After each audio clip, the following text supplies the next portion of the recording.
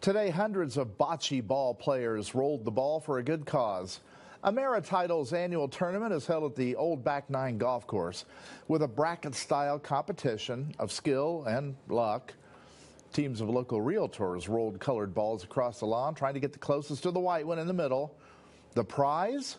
First and second place winners get to decide which nonprofit gets the jackpot.